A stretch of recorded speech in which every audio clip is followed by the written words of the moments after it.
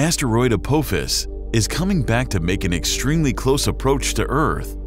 On April 13, 2029, this asteroid will be 10 times closer to Earth than the Moon.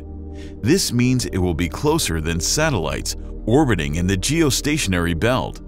Hence, it will become bright enough to be visible to the naked eye from some parts of the world.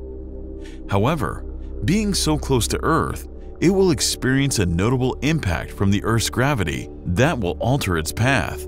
This will make the asteroid pass through what's called a gravitational keyhole, which can lead to a potential but still very unlikely impact in 2068.